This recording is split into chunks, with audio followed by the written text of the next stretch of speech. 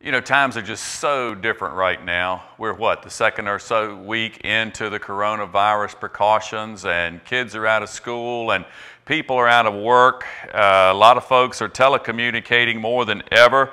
People seem to be hoarding just about anything that they can find at the grocery store. And there seem to be fewer cars on the road. Everywhere I go, it seems to be an awful lot less traffic on the side roads and on the main roads as well.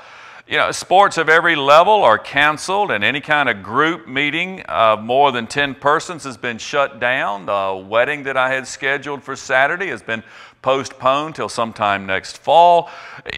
You know, and there's a lot of things going on that we've never lived through like this before. I don't think any of us can remember this kind of a shutdown.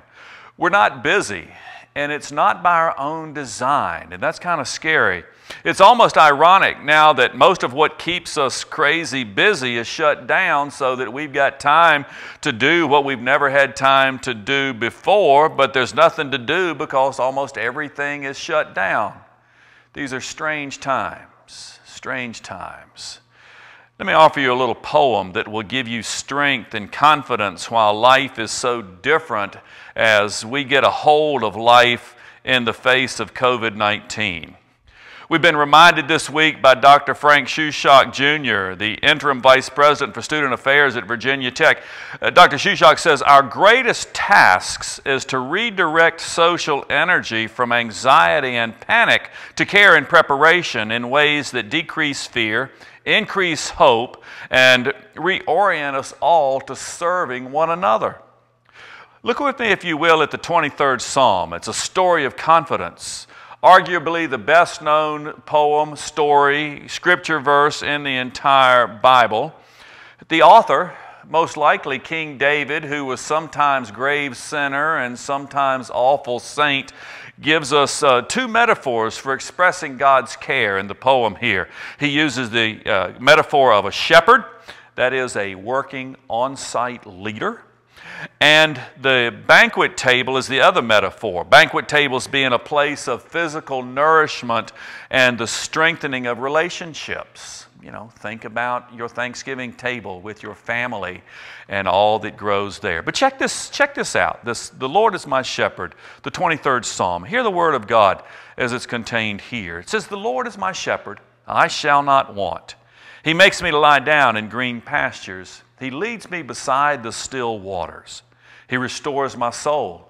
He leads me in the paths of righteousness for His name's sake. And even though I walk through the valley of the shadow of death, I will fear no evil, for You are with me. Your rod and Your staff, they comfort me. You prepare us a table before me in the presence of my enemies. You anoint my head with oil. My cup overflows. Surely goodness and mercy shall follow me all the days of my life, and I will dwell in the house of the Lord forever. Forever. Times are different, but this time is certainly not totally, completely different. The coronavirus has led to uncertainty about almost every aspect of our lives. We aren't sure what's going to happen from day to day, week to week. I don't know about you, but I've been constantly running through my head the different thoughts of uncertainty regarding the opening of our local school facility, grocery availability, stock market volatility, selling my house so that I can have somewhere safe to live when I move probability, health and welfare stability, and when are we going to get out of this thing without going nuts and stuck in some kind of facility? Mercy. And all of this, which a week ago we felt like we could count on being gone in just a few days, now we aren't sure. We wonder. We have raised emotions of fear and uncertainty. You know, but our historical experience should provide investors some kind of comfort, and our investment is ourselves in the kingdom of God. As we go not about what makes us afraid, but we go about what we might do in order to help other people that are around us not be so afraid. And we realize that we're still here together, and God's got us, and God's going to move us through this valley as well.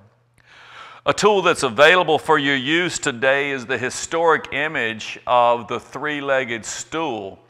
Think about a milking stool, you know, the kind that's got the seat here and the milker sits on that back in the old days when you got milk from cows, and the seat there is the Bible, and then it's got three legs. It's got the leg of tradition, the leg of experience, and the leg of, the leg of reason. And those three, Scripture is primary, Scripture is most important, but those other three things help us kind of take a look at even the coronavirus precautions and the uncertainty that's coming our way. Let me share a little bit about this with you. The first thing, the seat, is the Bible. The Word of God is primary. That leads our lives, shows us what we can do to be our very best selves. If you read the text, and it's not so much about what you can't do or what you ought not do, but read what God is doing for you, you say, hey, this really connects me to that which is so much greater than everything that I know is going on, and it connects down inside of me with that which really is my very best self. That's what God wants for us. So read the Word. That's what we rest on. The first leg is reason. Reason is our God-given common sense. Everybody's got some. It just depends on how you're going to use it. The Lord who tells us that we won't be harmed by snakes is the Lord who gives us the built-in sense to stay away from snakes. If a snake can't touch you with any part of itself, it can't hurt you.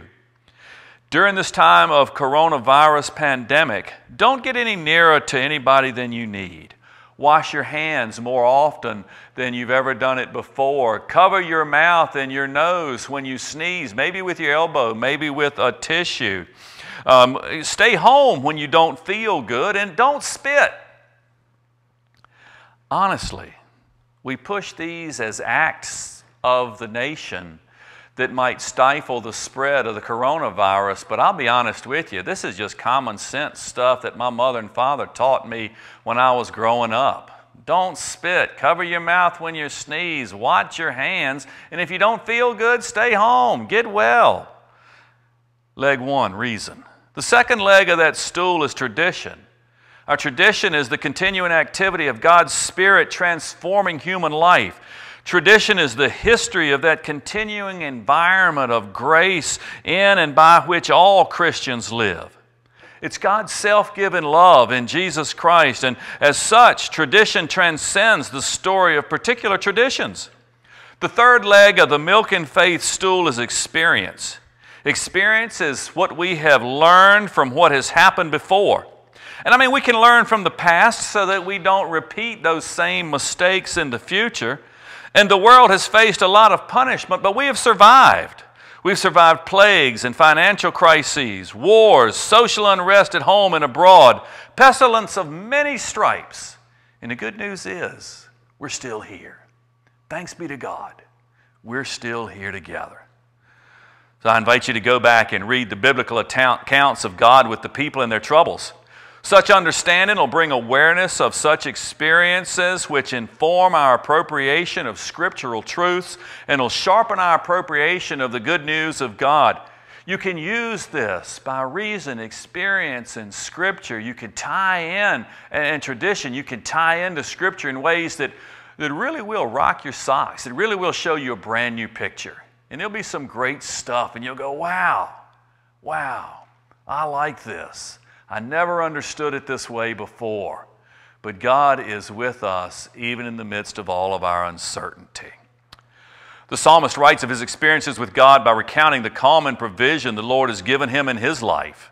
The Lord makes sure, he says, that I have everything that I need. I've got green pastures. Green pastures don't mean a lot to us until we realize what he's talking about is a comfy place to rest and to eat. For some of us, it may be he gives us a nice lazy boy. He gives us a good table. He gives us good food. And he goes on to say that he gives us still waters, a place to drink, that which sustains life, which is water. The psalmist's experience has been that God gives protection. It says, thy rod and thy staff, they comfort me. You know, in other words, knowing that I'm safe brings me comfort. And think about where you are. Think about what it takes for you to be safe in the midst of all of these things this day. From coronavirus, from running out of food or water or toilet paper, we're free from losing faith because we can't attend church. I mean, many of us don't attend church regularly anyway because we're doing sports with our kids, we're working, we're sleeping in, we're dropping the kids off at church and going home to go back to bed. I don't know, the list goes on. Well, now that church is closed, I'm thinking you might be just a little bit more mindful of church because we always think more of what we can't have or we can't do, where we can't go. So maybe, I don't know, just maybe, we'll be more inclined to look for church online, and therefore we're here tonight to bring you the Word of God, just to touch your lives just a little bit, to make things a little bit easier, to make you a little bit stronger, and get you a little more connected with God. You know, we've all got a remarkable opportunity to elevate public health needs over engaging others in high-density spaces, I hope. I hope you'll find ways to remain appropriately connected with each other, maybe to have a few family friends from the neighborhood over, maybe to put together a brunch with just the people that live on each side of your house, folks that you don't usually get to talk to. Maybe it's a way to call some folks that you've been putting off calling and you can chit-chat. You can go online with a Facebook live stream or Zoom or something like that. Just a way to be together. There's more volatility to come, but the perspective provides a positive view.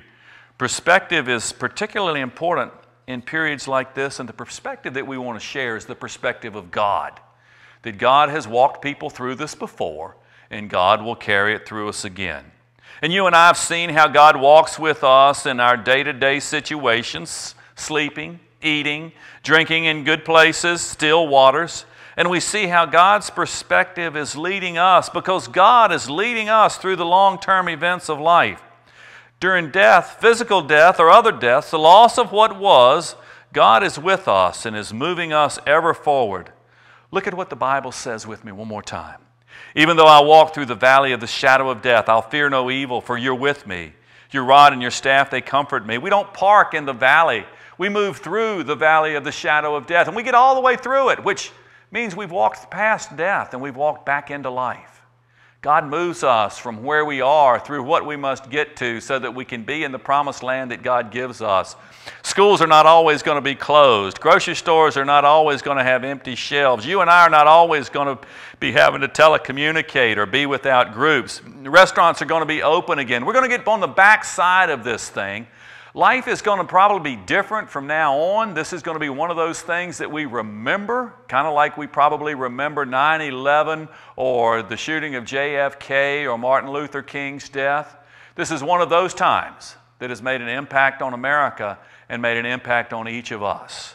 But let's walk with God. Let's pray together and let's work as one so that we in the U.S. can move past the coronavirus threat and we can get on with life here in the kingdom of God. Let me offer a prayer with you and we can pray together. This prayer seems to touch me in a special way under these times of trial and tribulation. Let's pray. God, give me grace to accept with serenity the things that cannot be changed. Give me courage to change the things which should be changed and the wisdom to be able to know the difference. Lord, living one day at a time, enjoying one moment at a time, accepting hardship as a pathway to peace, taking as Jesus did this sinful world as it is, not as I would have it, trusting that you will make all things right if I surrender to your will, so that I may be reasonably happy in this life and supremely happy with you forever in the next. Be with us now and always. In the name of the Father, and of the Son, and of the Holy Spirit. Amen.